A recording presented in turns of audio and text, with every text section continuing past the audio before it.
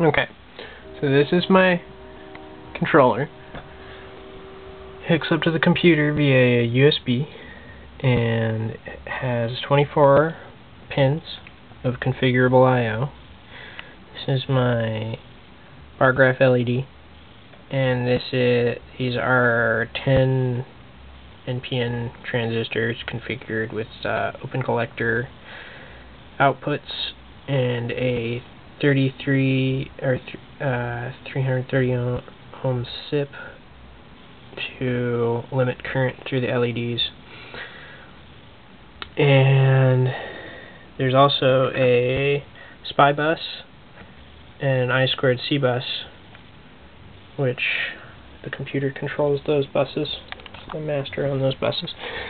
And this is my application programmed in Visual Basic, and I can run it, and that's what it looks like.